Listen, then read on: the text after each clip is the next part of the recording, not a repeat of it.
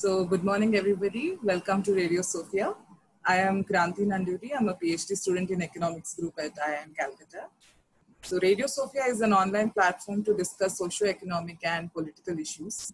And this doctoral lab series is one of its key segments, and it is exclusively dedicated to research scholars in the fields of management and social sciences. We host talks and workshops on interesting topics, theories, and methods to facilitate learning and interaction among the PhD students, faculty, and even researchers outside academic institutions within India and abroad. And today we have with us Mr. Anirudh Tagat and Dr. Hansika Kapoor to talk on the topic experimental social science in India, an overview. And so I now hand it over to Himadri to introduce the speakers and to moderate the session. So Himadri, over to you. Thank you, Kranti. Welcome all to this session on experimental social science. Now, we are going through times currently where the government, the policymakers, the bureaucrats, the pharmaceutical companies and doctors all are busy with a certain buzzword, and that buzzword is experiment.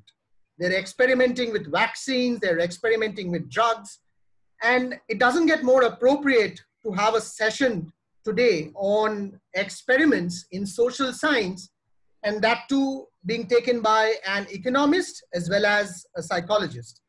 So today I was actually going through one of the articles on LinkedIn, and I just came across a beautiful line I would like to share with you all, where somebody wrote that you can't just rely on the invisible hand of the market.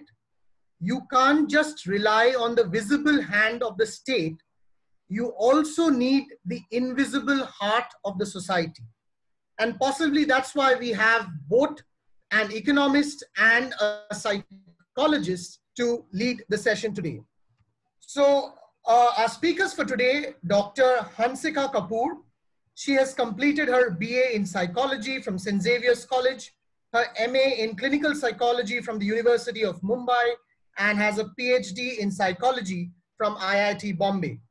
She is a published author, practicing psychologist, and her teaching and her research interests lie in individual differences, creativity, and behavioral economics. Mr. Anirudh Tagat is currently a PhD student at IIT Bombay-Monash Academy, and he has completed his MSc in economics from the University of Warwick, UK. His research interests lie in intra-household bargaining dynamics, experimental game theory, and cultural analysis of decision making. So apart from these qualifications of our distinguished speakers, I would also like to mention that our speakers actually lead an organization by the name of Monk Prayogshala, and it's an amazing organization, as I understand from the website, wherein they are not only involved in armchair research as what most of us are involved in, but also in hands-on, on-ground research. So I'm sure they'll speak more on that. So over to you, the speakers, Mr. Anirudh and Dr. Hansika. The stage is all yours. Thanks so much, Himadri and Kranti. I just have a set of slides that I'd like to share. I think right now it's disabled for me, so maybe you can enable it. Yeah, just a second. I'll do it.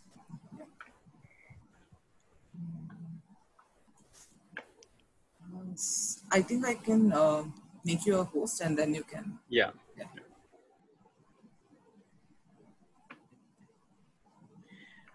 Okay, lovely. Thanks so much, Himadri and Kranti and everyone at Radio Sofia for having us. This is an incredible honor, and we're particularly grateful to Jafar Beg, who's at Final Mile. He's the one who connected us with you guys. So thanks so much, and for the lovely introduction as well. I think not many people would cover the whole thing as you did. So thanks so much for that. I think what we'll briefly do is just introduce a little bit about the company that we work with, Monk Prayogshala, and following that we'll start off on talking about experiments and the experimental method. So Mang Prayogshala is primarily a not-for-profit academic research organization, and as as Himadri put it in a very eloquent way, it's kind of it kind of aims to bring in this much needed practicality to academic research in India, and we are mainly comprised of research authors, research assistants, research interns who work in the areas of psychology, sociology, economics, political science, public policy, all of these places. And usually the idea is to have an interdisciplinary and cross-disciplinary approach to the work that we do. And typically that involves all of us, and like you can see in this webinar itself, HK and I work together on a variety of research, where she provides input from the psychology point of view or behavioral science point of view, and I sort of do it from more of an economics point of view. Just to give you a sense of the different kind of universities and organizations that we work with, and hopefully we'll in some of the experiments that we'll be talking about, we talk about how we collaborated with some of these organizations, and kind of with the view of hopefully highlighting a way forward for sort of doing more experiments and encouraging people to do more experiments in India. Primarily, our resources are sort of relying on statistical, experimental sort of databases, and we, like I said, we have a trained set of full-time and part-time personnel, and primarily we're based out of Mumbai, and which doubles up as our laboratory, as the name suggests. Prayogshala is laboratory in Hindi. And one of the main things that really drive the research that we do are our processes, and we kind of pride ourselves on these things. And also, given that most of, and as we'll talk about as we go along in today's webinar as well, is talking about how ethics is particularly important. Maintaining participant data confidentiality is very, very important, especially when you're doing experiment with human subjects. And this is something that we recognize and acknowledge, and we adhere to the American Psychological Association's ethics code as well. These are just some of our broad sort of goals and values. All of this is there on our Facebook or on our Twitter if you want to read more about kind of what's the driving force behind our goals and objectives. Much like academic research anywhere else in the world, or anywhere else in a university or in any other setting, we follow, or we look at each research project as following a particular type of life cycle. And typically this goes through this, and if you're a researcher, you're probably aware of this in many ways already. And essentially we try and identify a problem, and then identify a method that we could use to kind of understand this problem better. And that can traverse through qualitative, quantitative, mixed methods type of stuff. And we implement this appropriate methodology on the basis of what we find that's already state of art in the literature. And based on the data collected, we kind of go and analyze, use some statistical tools, use other tools of analysis to kind of get our insights and get our main findings. And the idea is that we put this out in typically in the form of an academic research paper, but quite so as we were discussing earlier on, and as Himadri pointed out, we do try, and one of the main things that we try and do is to communicate this research in a way that's accessible to the general public as well. So not just so most of our output is not just in the form of a research paper, it's also sometimes in the form of a popular press article that we might publish as a shorter kind of analytical piece. And then, of course, we get feedback, and as we go along with today, some of the case studies that we hope to present today of our own experiences with doing experiments in India, hopefully that'll become obvious. Just a small snapshot of the different areas that we're working in. These are categorized by the department as of now, but in general, you can think of this as things that sometimes do meld into each other. The one in the middle is the work that I lead in economics, and the one on the left is part of the work that my colleague Hansika leads in psychology, and the one on the rightmost is sociology, that's led by my colleague Samati. Again, just an idea of the different projects, and I'll actually have a chance to talk about a few of these when we discuss some of the experiments that we did, and more importantly, some of the lessons that we learned from the experiments that we did. Because every experiment that we do, we learn a lot more as the experimental method is supposed to do. And yeah, like I said, these are some of our publications, and the diversity of areas that we work in, and also the diversity of publications that we tend to target in our work. Yeah. And yeah, just to close, I mean, just a snapshot of sort of what we've been doing since, well, not since we started out, but in the past year at least. These are our sort of milestones of progress. And if, you know, we'd love to chat more about if any of you have any questions about us, and if you'd like to sort of learn or be involved in any way, we'd love to talk more. And I will hand it over to Hansika now to take over on the experiments. Awesome. Thank you, A.T. And thank you, Kranti and Himadri, for this opportunity, of course, because I think this is a phenomenal platform for researchers and early career researchers, especially, to connect. So this is a brief outline of what we have planned for about a 25 to 30-minute talk, after which we'll, of course, be very happy to take questions. So we will be talking about the experimental method, what are the principles of experimentation, and then we have a couple of experiments and examples rather that we've done in the lab, in the field, as well as natural experiments that we can talk about.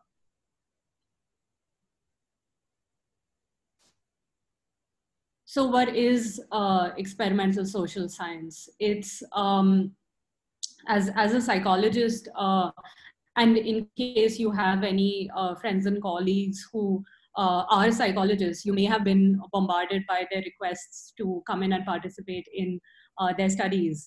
We learn experimental psychology. I mean, it's a core part of our bachelor's, our master's, our, of course, higher education. But what's happening is that the experimental method is now expanding to other social sciences as well, and it all came from this physics envy that social scientists really have. I mean, as a psychologist, there's also economics envy, because that is the epitome of the social sciences. But now economists as well have started adapting experiments and using the experimental method to answer their research questions that may not necessarily be answered by conducting large-scale surveys. So the experimental method, in essence, tries to establish causality, wherein a change or a manipulation in one variable leads to a measurable change in another variable. And this can only be observed and assessed under certain conditions, such as in a laboratory or certain control conditions. So moving on, there are some general principles of experimentation. As this comic strip actually suggests, experimentation is not necessarily just trial and error. I mean, a very famous child psychologist, Jean Piaget, said that children in essence are just tiny scientists. They're just trying to figure out how the world works, and they're just trying to understand this cause-effect relationship between if I throw a ball down, if I throw a ball off the table, does it go down or does it go up, and things like that. But obviously, as professional researchers and scientists, you do perform experiments to identify whether a tweak in one variable leads to measurable changes in another variable under certain circumstances and settings. And of course, there are experiments that don't go your way, and that happens, I mean, more often than you would like to admit, or we would like to admit, rather. Next. So in essence, there are three types of experiments. So laboratory experiments, and these differ on the basis of setting as well as on the basis of who's doing the manipulation of that first variable. So laboratory experiments, as the name suggests, are experiments that are conducted within the sterile environment of a laboratory, as any of you would have witnessed in school or in undergraduate and things like that. So a lab experiment is exactly that. It's done in a laboratory where the experimenter has complete control over the environment and settings, and can manipulate certain variables to measure their effect on other variables. Field experiments, on the other hand, are they have a little less control because you're actually going out into the natural environment, into a field environment wherein you're trying to replicate the conditions of a laboratory, but also create a sense of naturalization, or create a sense of adaptability to the actual context. So as we'll describe one of our field experiments later in this talk, you'll also understand how we try to create a lab in the field while trying to maintain the conditions and the controls of a laboratory, but doing it in a field setting that would be definitely more comfortable for participants. Then finally, there are natural experiments wherein the variable that changes or that is manipulated is actually a function of what happened in the world. Like, you can consider COVID to be a natural experiment. You can consider the shift in talks and webinars like these, where earlier we may have been invited to come in and speak at IMC. Here we're doing it online. So this is the impact of COVID on learning, teaching, interacting, socializing, all of that. That is, in essence, a natural experiment. So there are certain general principles of experimentation, which we will go through really quickly. Randomization is essentially the principle that suggests that any individual should be randomly assigned to either the treatment group or the control group. Now, what are these words? A treatment group is basically the group in which a variable has been manipulated, or considered in the sense of a drug trial.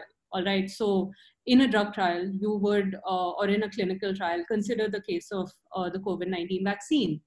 There would be drug A versus drug B. Now, and there would be a comparison between the two, of vaccine A versus vaccine B, and there would be a comparison between the two. So randomization essentially means that any individual who is part of your participant pool is randomly assigned to either the treatment A or treatment B.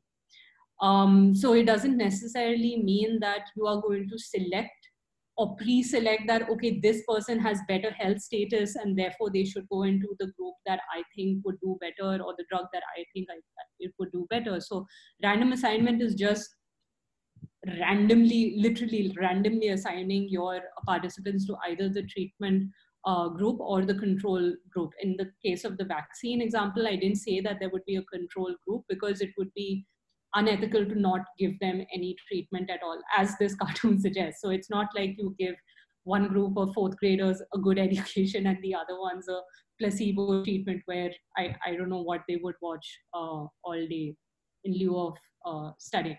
But randomization is exactly that. And another very important principle of experimentation on the next slide is that of control. And control, as I said, is the environment within which, it's a really good cartoon, is the environment within which the experimenter does do their study. So we have complete control over the laboratory in which we're doing our experiment. We invite participants to come into the lab, but we are in charge of the lab. We can change the temperature, we can change the lighting, we can give one person a slower computer as compared to the other and see whether their frustration levels are being affected or not. It really sounds like we can play act a supreme being or a supreme entity, but the point is that control is very important so that we can only manipulate what we want to manipulate and control for the other variables that can can affect the measured variable, which then comes to the final, one of the final principles of experimentation, which is measurement. And measurement is extremely crucial because we are literally trying to measure or estimate what is being changed because of something that we ourselves have manipulated. So measurement can take several forms. Obviously, you can measure heart rate, you can measure reaction time, you can measure accuracy, you can measure in some of the laboratory experiments that we'll talk about, you can measure whether people are going to punish another person or not. And measurement will obviously vary and change depending on the nature of the experiment that you've designed.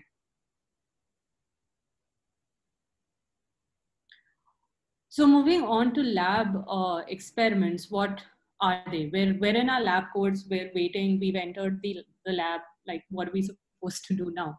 Lab experiments are essentially the type of experiments that I've been describing throughout. They have fundamental characteristics of control, of specific designs, of randomization, of a treatment group, of a control group, of variables that will be manipulated or selected that will then affect the measured variable. And but at the same time, there are certain limits to laboratory experiments, and those can include, I think this is on the next slide. Those can include obviously whether your participant base has been sampled accurately, whether it is representative enough, whether it is adequate in size of the sample in question that you want to eventually generalize the results of your experiment to. Remember, an experiment is, you're not going to experiment the entire population. You're going to identify a subsample or a subset of the population, which is your sample, on whom you are going to be doing your experiment. So it's very, very crucial to understand whether that sample is representative in nature and adequate in size as in relation to the general population. Now, because the environment of the experiment is so sterile, it is in a laboratory, it has very little real world features, for instance. The external validity or the generalizability of the results of your experiment to real life behavior is in question, which is why field experiments are very, very popular, because they're trying to create that kind of realism that does not exist in a sterile laboratory environment. Some also argue that they're unrealistic, they're artificial because they oversimplify reality. The example that we'll give after this would make that clear, where we're going to be discussing an experiment that was being run on how people punish others for antisocial behavior. Now, obviously, trying to mimic that social interaction in an experimental setting would have to reduce that behavior or that interpersonal behavior to a very, very simplified format. And it's difficult to do that, which is why one of the criticisms is that laboratory experiments just won't be able to generalize outside. But at the same time, whether the experiment is supposed to be real or how real it's supposed to be depends really on the purpose of the experiment, because at the end of the day, an experiment is only going to be an abstraction of a social phenomena that you are going to be able to study. That abstraction is what you can then generalize across other real life or real world situations. So in the lab, what we had done, this is our colleague, Dr. Jonathan Schultz, who was, I believe, at Yale University at the time when we were doing the experiments, and now is an assistant professor in the US. He had come down and he had got in touch with us to do these experiments, these lab experiments on antisocial punishment. And as you can see, the setup it looks a bit strange, but the thing was that these cardboard dividers, etc., were created, and this is a general classroom. I forget which college, but this is a general classroom seating, and behind each divider was a computer screen and a keyboard and a mouse, etc. So this was a computer lab, but these dividers were very essential so that participants did not peek into what other people were doing, etc. Because this was, and once I describe the game, you'll understand why it was so important for them to be confined to these little makeshift cubicles. So what we were trying to do is figure out in a public goods game, which is basically an experimental game in which People have an initial endowment. They can put in some part of that endowment into a public pot. If whatever they put into that public pot will get doubled or tripled or whatever it is, and then redistributed amongst the group. You can see very clearly that there can be free riders in this case, so people who don't put in anything but then just reap the rewards of what other people have put in. So what this experiment did was actually allow you to see who had contributed what, and allowed you to punish free riders. So this obviously, and this was, I think, if I remember correctly, was a cross-cultural study. So we were the India set of, like, we were responsible for recruiting the Indian set of participants. But you can understand also that, as I said, an experimental setup is going to do just the abstraction of a social phenomena, a social behavior that then can be generalized to other settings. On the next slide, we have what we learned really from this experiment. And it was, we did it in a few colleges in Mumbai city. And we learned that planning the experiment, or making sure that logistics run smoothly, that there are enough personnel from our end for troubleshooting, that language is taken care of, and things like that is very, very important. And taking care of contingencies such as, what are they called? The Wi-Fi connections that they jammers in colleges are a very big issue. So we had to basically go in with our own routers and our own internet connections, and those were also getting jammed and things like that. So it was an experimental setup that relied on a local area network, and that was a big learning. And obviously we learned a lot about recruitment and scheduling, and making sure that a room of 24 participants was filled with 24 participants, because that entire cycle of the experiment took an hour. And if that room was not full with 24, that meant that we missed out collecting data from some participants. So that's the lab experiment, that's at least one of the lab experiments that we did as part of our study. And also because we also learned how to reimburse participants and pay participants, and like what cash management and payment structures and things like that. So it was a very big protocol. Like, we had a script that everybody was trained in to follow, so that we made sure that the processes moved on smoothly. I think I'm going to hand it over to Anirudh to talk about field and actual experiments now.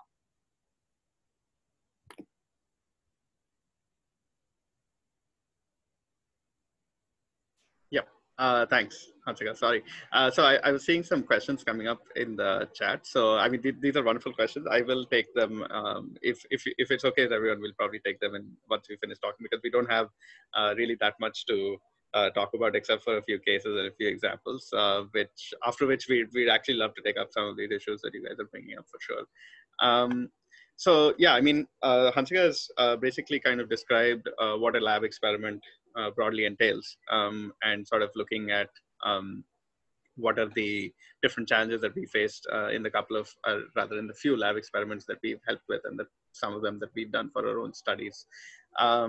Now, the main sort of the second sort of category of experiments that we typically talk about, at least in experimental social science and more so in experimental economics, relates to field experiments.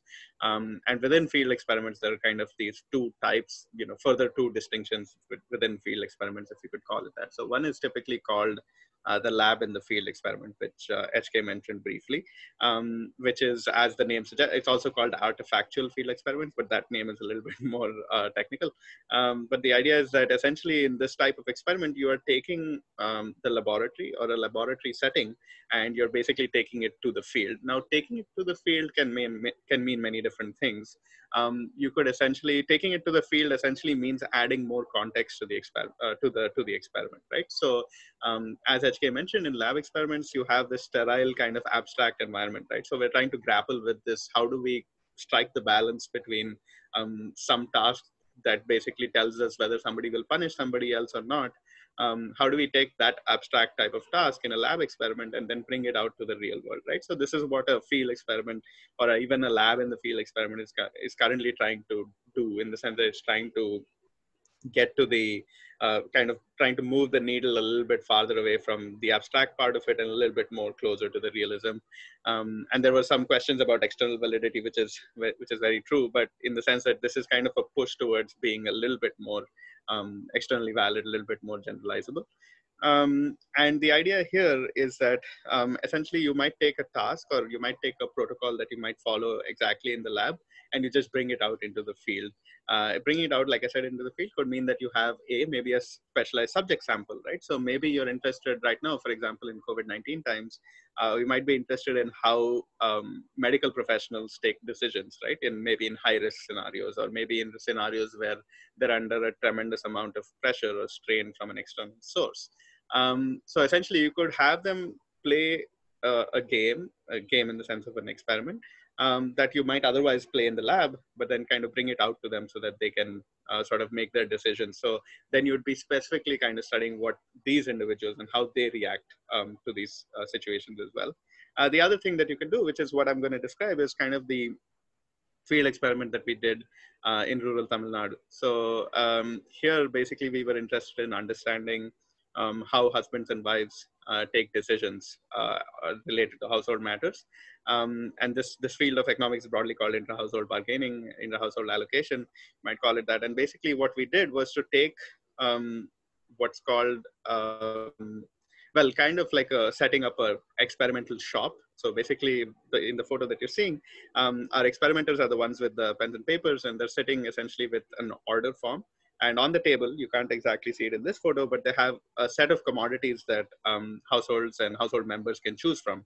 And essentially, we were interested in understanding how husbands and wives might differ in how they choose particular commodities to buy. And we were also trying to understand how, if they share information with each other on what they were going to buy, does that make a difference for ultimately what kinds of things they choose to buy, right? So that's kind of the main objective that we went with. And essentially, we tried to replicate what you saw in the earlier photo, which is kind of having these private booths or sort of private cubicles for individuals to make decisions. It's just that we couldn't sort of bring to the lab this kind of cubicle that you saw in the earlier experiment. But we still it's important for sort of decision making to be independent and kind of free of any external stimuli, etc. So we made them kind of sit far away from each other so that they cannot interact. And we also had another person who's not in this photo, but he or she was always there and trying to make sure that there was no sort of interaction outside of what the experiment was looking at. There, of course, with the sort of understanding that you take a lab experiment to the field, there are obviously going to be new types of challenges because nothing is really without nothing goes up perfectly in the first stage, right? So one of the main things that we learned here is that the sort of, especially since we kind of took it to a rural area in Tamil Nadu, it's very, very important to have a local partner who might be able to help you with sort of setting up the experiment, understanding the local context, and that goes a long way in basically helping one to understand what are the different challenges that you can face when you're trying to implement this experiment, right? So of course, all of our languages and all of the experimental instructions, everything was translated to the local language. And also for context, all our enumerators were trained so that they could, speak in the same language and that they could make people understand that this is what you're expected to do. But at the same time, the kind of task that we were doing required us to set up an experimental shop. So we had to buy all of these different commodities before we kind of got there, right? Because chances were that in that village or in a particular district, we may not find the exact same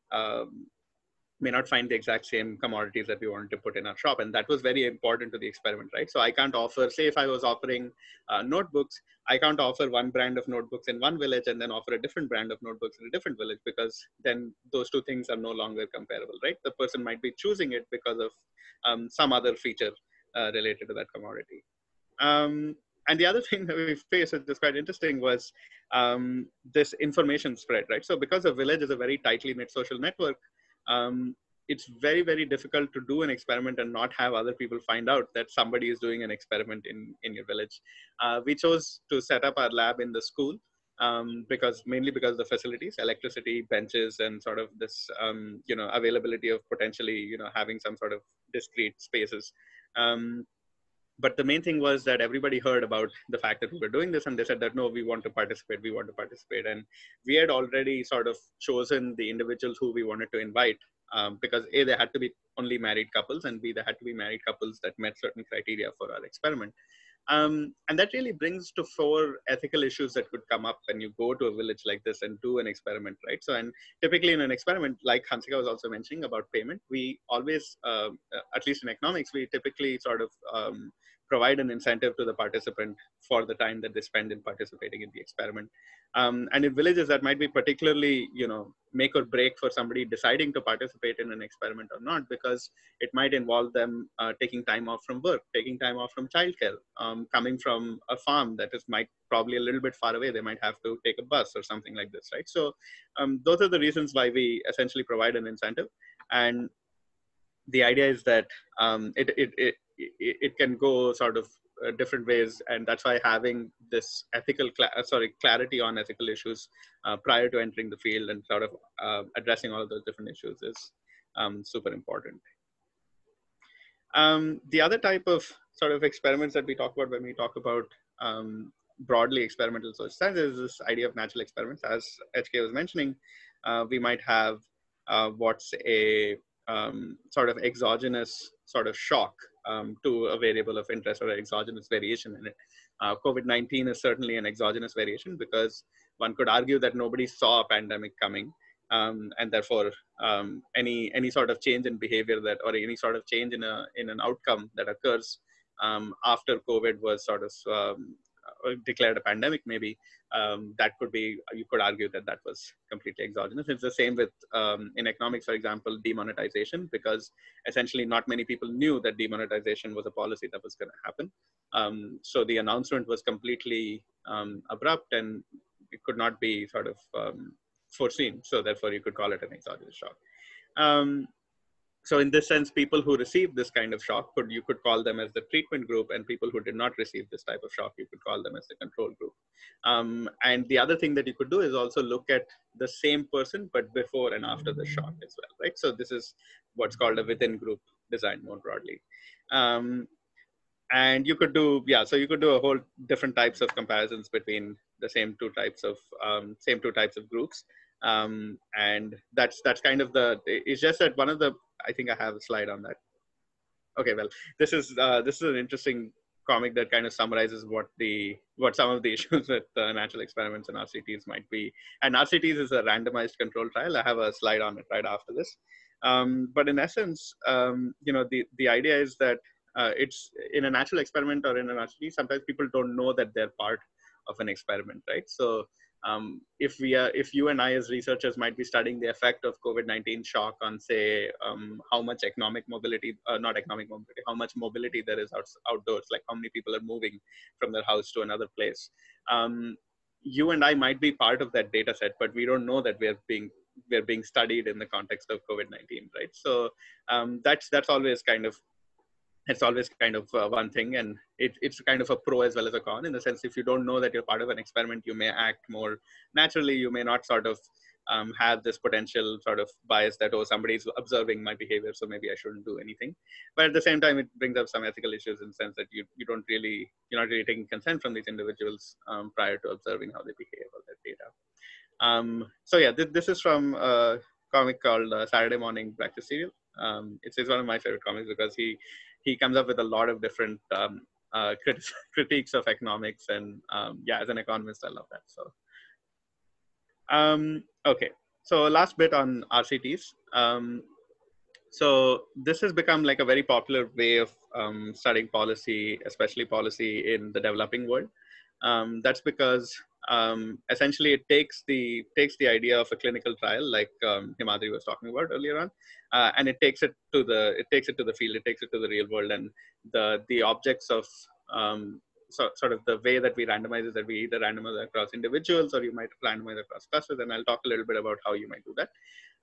But the idea is that receiving the policy, for example, but receiving it as a result of being in this randomized treatment group, right? So in the sense that the reason that you are in a treatment group is not because of any other characteristics of yours, except that you were randomly selected. So that's one of the reasons that you received this policy.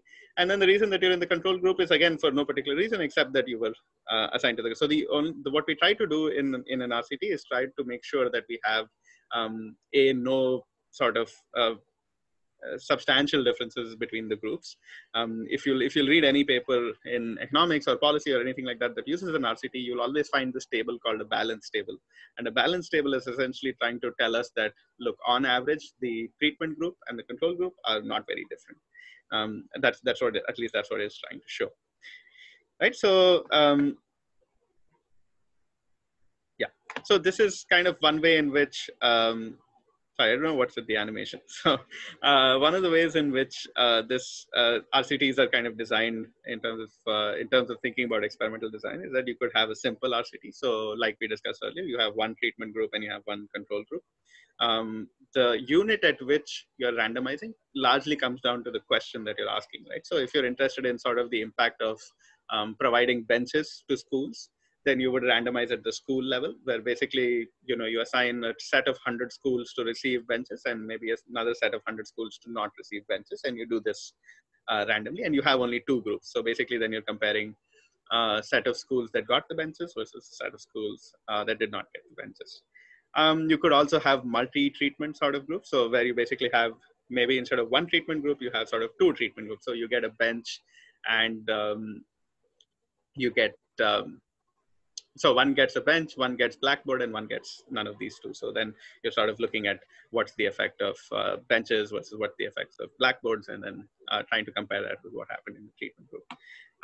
The factorial design is a little bit different in the sense that you're then combining two treatments, right? So you're trying to understand what is happening, what's happening in addition to an existing treatment. So an example is, let's sticking to the schools example. So you could say that I give one group the benches, and in the other group, I give them benches and blackboards. So essentially, you're between group A and group B, you might be studying the difference between what happens, what is the incremental effect of sort of providing them with blackboards in addition to just giving them benches, right? So that's a factorial type of design. So you can think of it as an interaction type thing. The cluster randomization is essentially where you sort of randomize at the cluster level, in the sense that you maybe, instead of taking individual schools, you might take a cluster of schools. For example, cluster of schools in a particular district, cluster of schools that might have certain characteristics, et cetera, right? So that's one way in which you could design your randomization as well.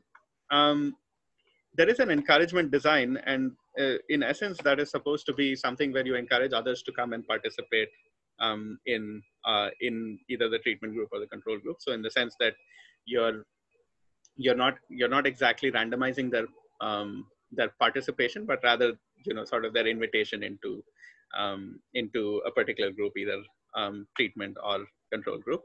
And pipeline is a more, how to say, a little bit more ethical, in the sense that you don't have a pure control group where it might not be appropriate to perhaps exclude a certain set of schools to be in the control group and not give them anything. So if you're a government, or if you're an NGO, or if you're a donor, and you say that, oh, all these schools should get laptops tomorrow, but you're still, as a researcher, you might be interested in understanding how do we still test the effect of laptops.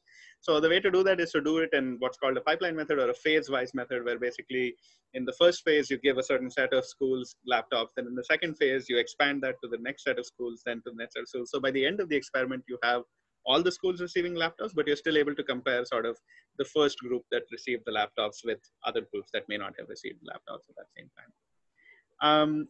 In terms of threshold, how am I doing for time? Okay, well, I should probably wrap up soon. But in terms of the threshold, it's essentially like a way of thinking about if you have a below poverty line measure, for example, and it's difficult for you to sort of compare those below poverty line with those above poverty line, because there may be other differences between these two.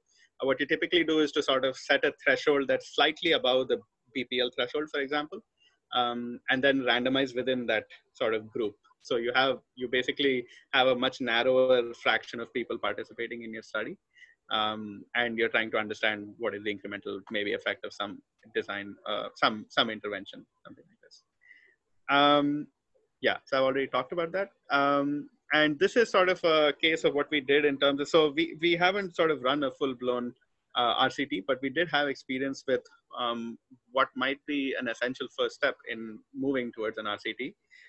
So we were trying to kind of basically set up a way to understand what are the behavioral factors that affect latrine adoption in rural Odisha. And we received a grant from 3IE for this, and we were working with the team, and basically what we did was to approach a local NGO, which was Gram Vikas. And what we did was to kind of look at the different socio-cultural sort of elements that were involved in the decision to adopt latrines or use the latrines. So because Swachh Bharat had built a lot of latrines, but in this particular environment, a lot of them weren't being used. They were used as basically as storehouses or as something else. So we were trying to understand what are the different factors. So I think the main takeaway from this, and I won't spend too much time on it, but I'll be happy to discuss it later. But the main takeaway from it was, in order for us to find out what kind of intervention we wanted to design in an RCT, it was important for us to actually do some qualitative research beforehand. And this is something that we often don't hear about, but I think it's a very good approach because it really informs the researcher much more about the context in which they're about to intervene, right? And that's very important for us to design effective interventions. That's a nice photo from the field. Yeah, I'm not going to go into this, but there is something called A/B testing that firms have been using for a pretty long time. I'd be happy to talk about that if anybody specifically has interest. Yeah, so this is our Q&A slide, and these are just some kind of key takeaways. But yes, thanks so much. Thanks so much for having us.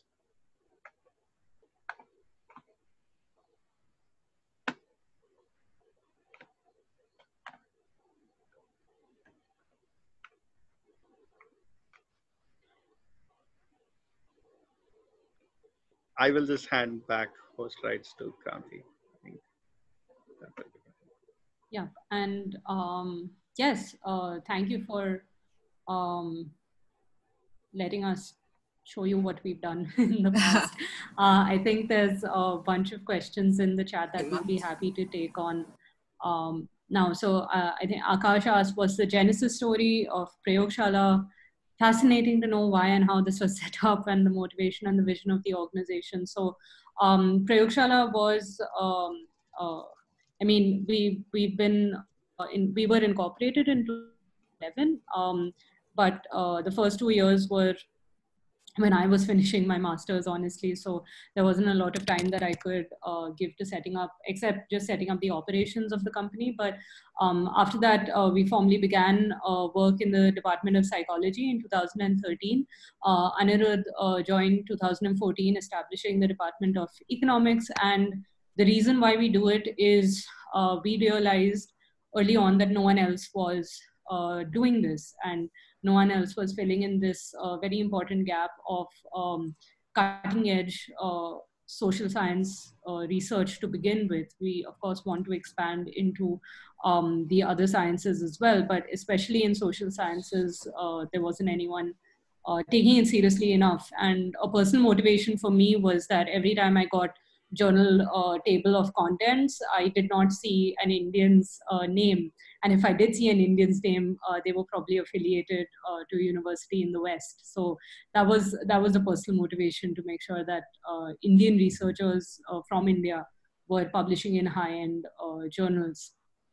And you also asked how doctoral students and early career researchers can get involved. I'm going to post a number of links here to our website and the ways in which you can get involved. But I'm going to hand it over to AT for what would be the future of field experiments post-COVID. Yeah, I think Himadri or Kranti, I guess you guys were going to say something. Yeah. I think we just took up the question. Sorry, I just lost connection because my supervisor had just called me. Okay. I'm really sorry. Yeah, that's a valid really reason. Sorry for that. So. Yeah, it's a very important reason. So anyways, I mean, thank you very much. This was a fascinating session. actually got to learn a lot, especially on the methodological foundations for the experiments and how your case studies fed into those theoretical studies. I mean, while I was actually going through a presentation, I just, on a lighter note, I just thought about something. I just felt that this COVID thing right now is probably a kind of an experiment by nature where, I mean, like uh, most of your experiments, we are being kept into physical and social distancing. And then nature is playing the control and the placebo group kind of an experiment. So yeah, I'm just so we have a host of questions right now. Yes. I think a couple of them have been already taken, right? Yes. Okay.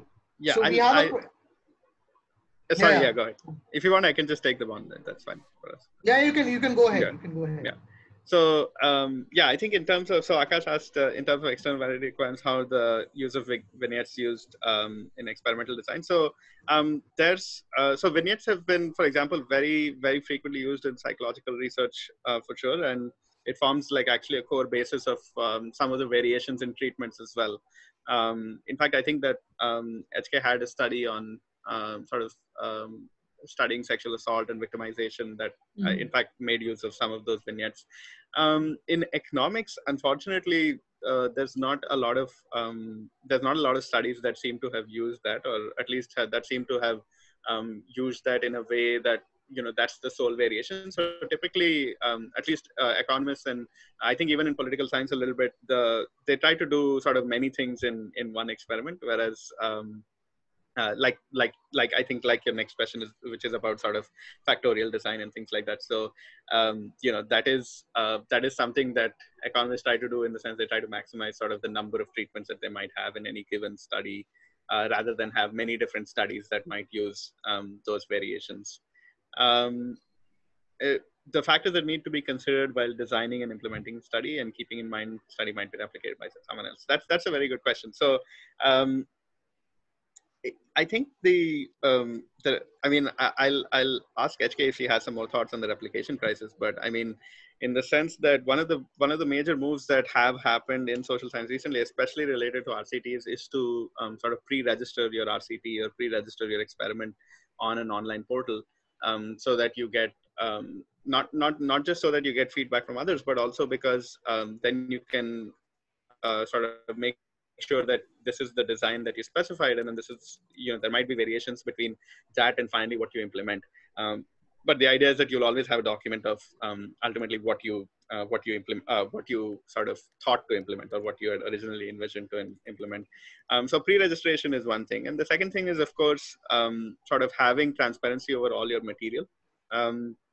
So for example, this particular field experiment that I was describing, the one in Tamil Nadu, like in our working paper, we put all the survey forms, we put in all the instructions that we gave the candidates. The data is supposed to be, I think, publicly available as well.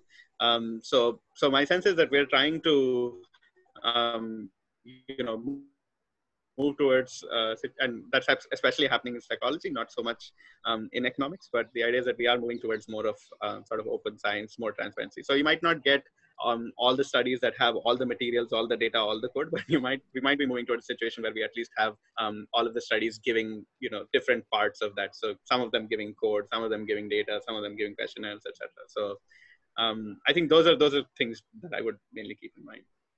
And I think, Simran, it would be useful to look at the open science framework, which is OSF, where you can pre-register your study, make your data, once the data has been collected, available, and your analysis code and things like that, which is basically part of a larger movement which started in psychology but has expanded to other experimental social sciences, to just make sure that there is free availability of data and resources and instructions, for instance, interview schedules and things like that, so that anyone who wants to replicate the results can do that. So OSF also has their own YouTube channel that you can check out a couple of videos to understand what pre-registration is all about, and just work with that. Yeah. Yeah, so I think in terms of fractional factorial designs, I don't have much. So I mean, we definitely haven't done it in an economics setup for sure. The one that we described, the one with our colleague who was at Yale at the time, that did have sort of many different smaller sort of variations in treatment that he was looking at. But I would say that the main challenge is in sort of in most of those designs, and I think HK, if you want, you can add, but I think the main challenge is finding power. So having sort of adequate sample size so that you can actually say that the treatment is the reason for the variation in your outcomes. That's sort of the main challenge, because in India, like it's often, like we've discussed in both our lab experiments as well as in the lab and the field experiments, recruitment is a very sort of logistically heavy issue. In online studies, and of course now most of COVID-19 stuff means that everything has gone online, but the idea is that in online studies maybe a little bit more voluntary, right? Because you can't force people to participate in your study, but here you're sort of then formally going and inviting them to your study, etc. So finding the adequate sample size for each cell in that factorial design, that might be a challenge, I would say. And just to add, I have used once a fractional factorial design. It isn't used very often in psychological studies as well. And I do believe that it's used pretty often in natural science experiments, because there are so many conditions and you a priori make hypotheses related to specific conditions and specific interactions. But in psychological experiments, you don't have more than 3 to 4 variations, because the number of interactions it's uninterpretable eventually. But the one in which I did use it was again the sexual assault study, which basically wanted to understand the effect of the relationship between the victim and the perpetrator on whether between the victim and the perpetrator on whether the victim would report the assault. And we had two variables: so relationship to the victim, friend, family, stranger; a relationship to the perpetrator, friend, family, stranger. But we consciously excluded the condition where both were family or both were strangers. Both were family because that would be incest, and that was not that was beyond the gamut of our study. And strangers because it had no relevance to the confidant who was going to help them report the assault, etc. So that's the only time that we've used it. But again, as I said, the reason why it isn't used very frequently in psychology, or I'm assuming even economic studies, is because we don't have a huge number of manipulated variables, because the interactions are just too large to deal with. Yeah, I think Okay. Harshita had a question. So in both rural and urban Yeah. settings, with language being a big factor in Indian experiments, have you faced any difficulty with making sure your experiment was ethical, okay, in terms of participant understanding? Have you found any major differences working in rural settings? Yeah, actually, so we actually didn't speak about a couple of more recent experiments that we did, where we did randomize at actually where most of those experiments were in urban areas. So I would say that one of the main things in terms of rural experiments or doing experiments in rural areas is being aware of the context in which you're doing an experiment. So one of the main ethical issues that we faced a couple of years ago when we were helping out another doctoral student in their experiment that they wanted to do in rural Tamil Nadu, was that she was varying or trying to understand sort of intercaste sort of relations in terms of a particular experiment. Now the problem is that, so I mean, if you ever had the sort of fortune of sort of visiting a village in rural India for any field work or any sort of thing, you will know that relations are often very distinctly drawn along caste lines, right? So it's far more salient in rural India as compared to urban India. Now the idea there is that, so in that moment, if you're trying to give or if you're trying to do an experiment that varies reward or payouts in any way to two different social groups, then you're obviously going to face a lot of backlash, right? Because then one group can easily stand up and say that, oh, like you're paying them more and you're paying me less, or you're giving them X and you're not giving me X. So you have to be like super, super careful about things like that. And, you know, in terms of the specific issue that you bring up, I would say that as long as there's very clear translation. So for the experiment that we did in Tamil Nadu, like we translated and back translated the instructions about 3 times. And that's because the first time that we did it, it was just sort of the translation of the instructions. The second time, it was also the translation of the context. So we actually took the Tamil version and we took it to the enumerators, and the enumerators were actually very good students who were enrolled at a local university. And they actually told us that, okay, so you need to change this, you need to word this differently. This is actually what this is called. You don't actually use this word because it's very formal, etc. So those are the kinds of things that whole thing went through. And then finally we did a pilot test. So we didn't talk about it when we were discussing our experiments, but pilot testing is like one of the most important things, especially when you're thinking about doing an experiment in rural India. If you have the chance to do it, do a small pilot test if you can before sort of actually going out and rolling the experiment. It will give you like it might cost a little bit more, but it will give you pretty much the entire like idea of what kinds of things can go wrong. And that's super important, I would say, especially in terms of like sort of ethical issues. In terms of urban siting, we don't have that much. I would say it's less logistical sort of issues, in the sense of like you acquiring material and things like that is a little bit easier. Infrastructure is much better, of course. Like you don't have issues with internet or with electricity and things like that. Transport, definitely not with transport. So yeah, I mean, I would say that it's kind of much easier to do an experiment in an urban setting. But at the same time, there are sort of, you need a little bit more planning if you were, say, going to a rural area.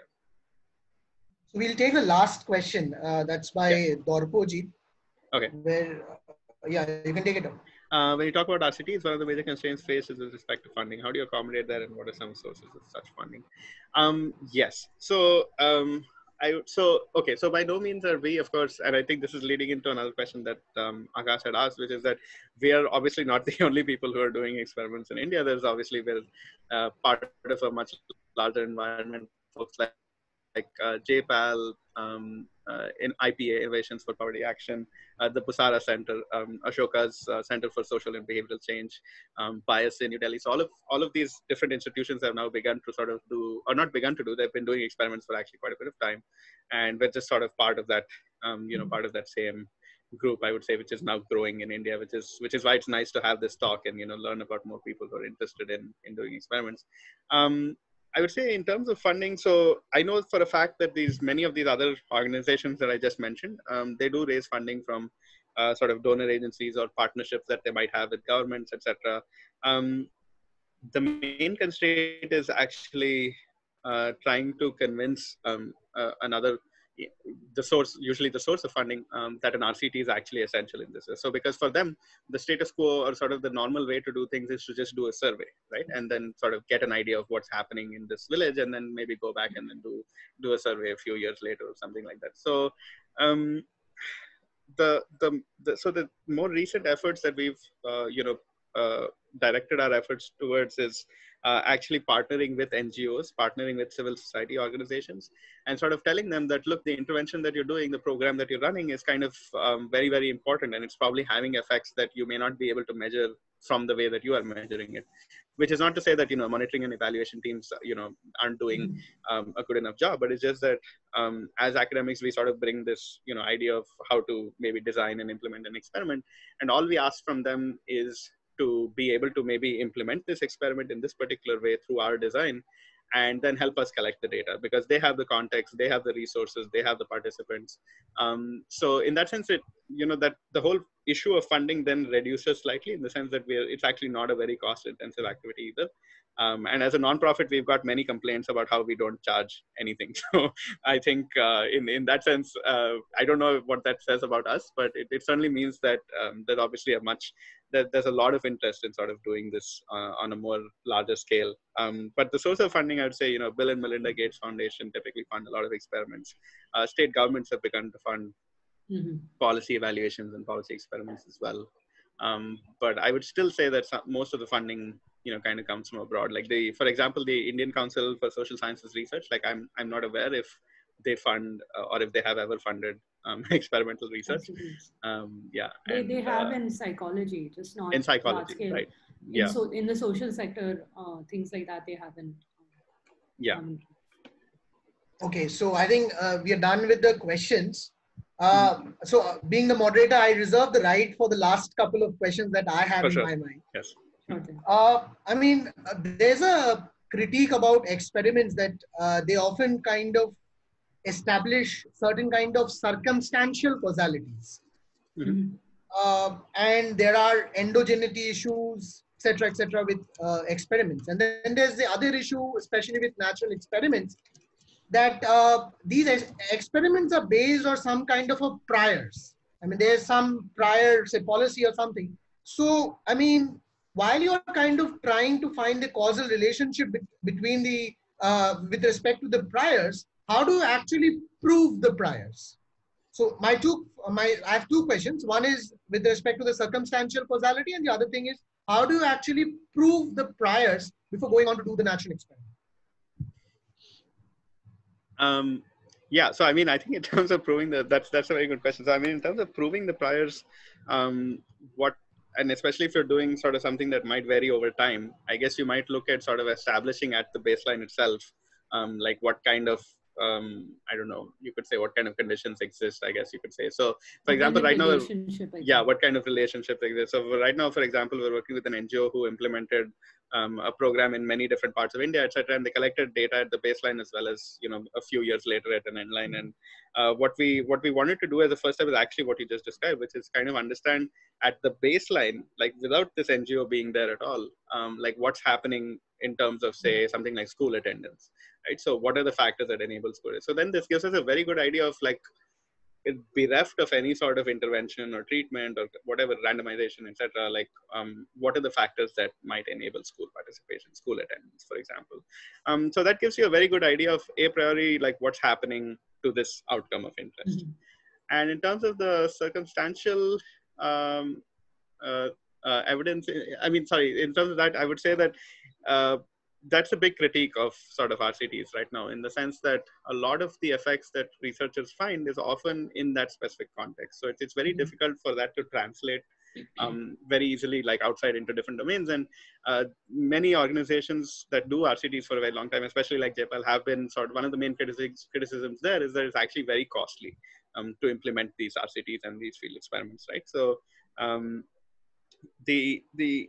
I mean, there's no solution in sight there, but I think one of the main things is to qualify the fact that, you know, to acknowledge that your outcome is sort of a function of all of these different things that you did. And it's not necessary that if somebody else does the same thing in some other context that they're going to find the same thing. But the second thing that researchers have begun to do now, especially those that do RCTs, and I was very like, so there's this researcher called Manoj Mohanan, who's at Duke. And essentially what he did when he was describing his RCT was very nice, because he actually described the cost of doing the RCT. And then he put down the cost per participant of doing the RCT. So these are things that people like about 5 or 10 years ago didn't used to do, and they still don't do it today, and that's a problem. But the idea is that it's important to report how much it costs for you to do this, because that's an important aspect of replication, right? So in the sense that if you know how much it's going to cost, and if it costs X per participant, then immediately somebody who wants to replicate it will know how much money they exactly would need to raise in order to do that. So yeah, I would say that's important. Please. I was just saying that also pre-registering the design of the RCT really helps, because you are putting down, as I said, every detail of your experimental protocol out in the open, so that anybody who would want to replicate it has a good idea of what context within which that's going to work, or the context in which that is going to replicate the results from the original design. So it is definitely circumstantial causality, but nearly all experiments are. We haven't found, I mean, there's a reason why there aren't laws of human behavior, like the laws of gravity, for instance, because context determines everything. True. Okay, thank you. Now, last question. I mean, this is primarily a more personal question for you guys, especially because I think Anirudh has not yet completed his PhD, still working on his PhD, which is possibly not related to the kind of work he's doing at Monk Prayogshala. And Dr. Hansika has completed her PhD, right? Yes. So, I mean, I would like to know, for the benefit of all our doctoral participants, how do you guys manage time between your, the prime activity of PhD and doing a non-profit kind of work in Monk Prayogshala? I don't know. HK, you want to go first? Or? Yeah, I don't mind. So I have been doing this simultaneously during my master's, as well as my PhD, as well as my postdoc.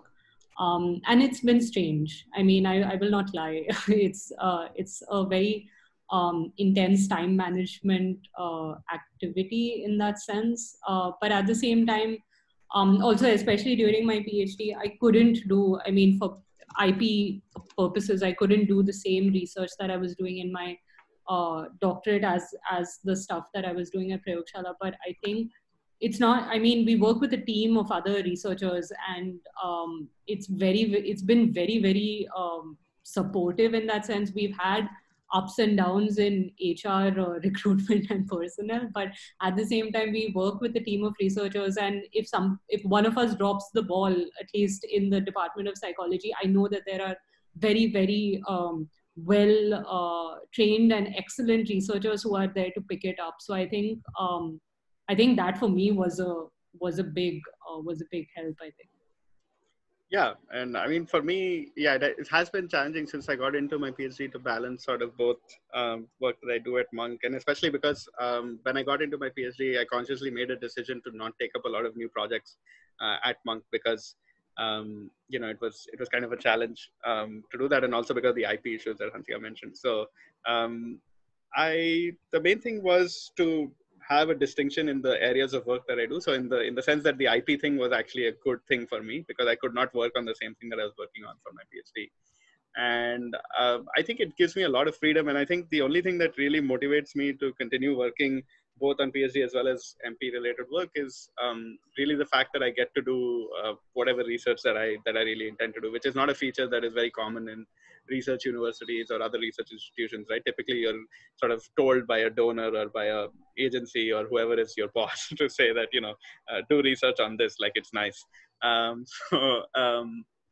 think the freedom that we have at Prayogshala is both a characteristic of our ethos on research, but also more likely to be an outcome of the way that we've decided to set ourselves up.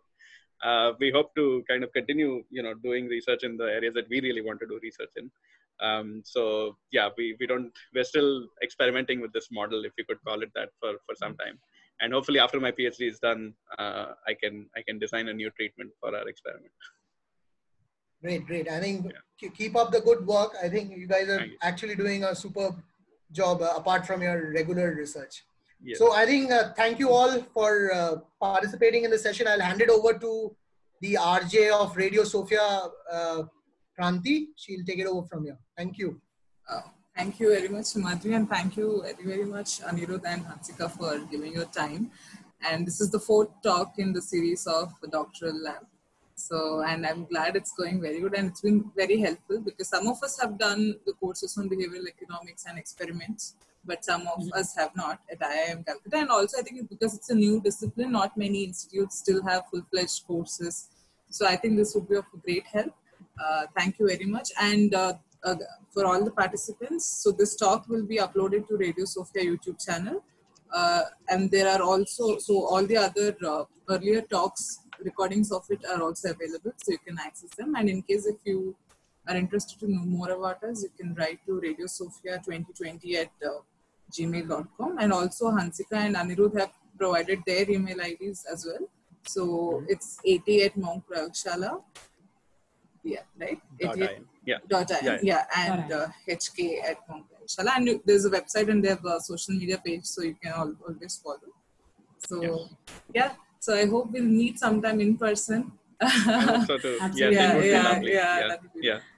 Yeah. So thank you very much. Yeah. Once again. Thanks so much, Kranti, and thanks so much. Himadri has left, but thanks so much for having us. Thank you. Bye. Thank you. Bye. Thanks you.